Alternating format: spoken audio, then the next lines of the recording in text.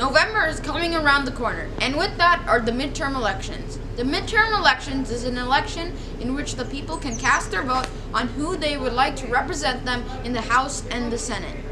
It is named the midterm since the elections occur at half of the presidential term. Currently, the Democrats hold the Senate majority and the House of Representatives majority, but that could all change soon. Most people say that the midterms are more important than the presidential election, since Congress makes all the laws. There are 435 representatives in the House, with the number of representatives dependent on the population of the state. However, the Senate has 100 seats, with each state having 2 senators. On November 8, voters will take to the polls and cast their vote.